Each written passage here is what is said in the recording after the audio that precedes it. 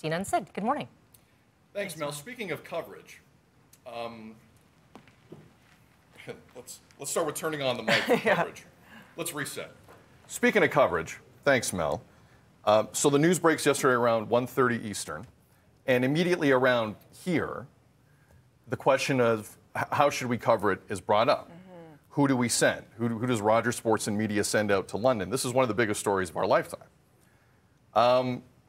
We found someone.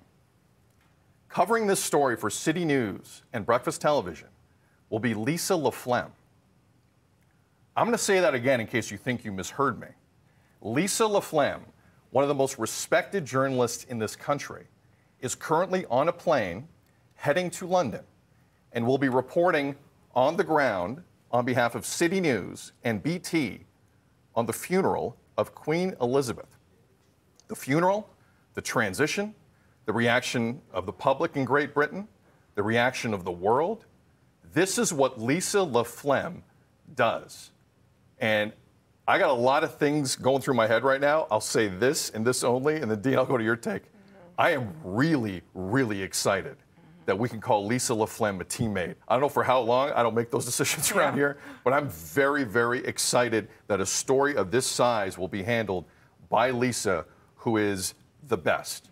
And that is fresh off the presses, and I think it's a tremendous call. Tremendous call. Absolutely. It's a historic day, moment, event, and it needs to be covered with somebody who we trust, somebody who's been there for the royal family, for funerals, for weddings. That's Lisa LaFlamme. You need a voice you can trust, a face you can trust, somebody who's been there, somebody who could tell the story like no one else, and we're honored to be able to call her a colleague for as long as we can over the next few days. We're going to actually try and get her live.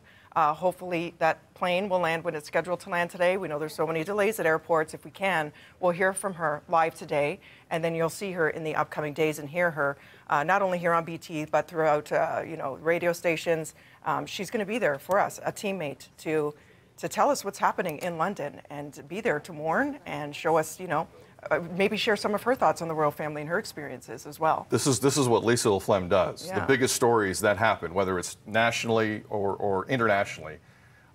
We all know her reputation. You don't need me to get into it. She is one of the best this country has ever seen, and she will be reporting on behalf of Rogers Sports and Media, CityNews, and we're going to have her here on BT again. Like Dina said, we're going to.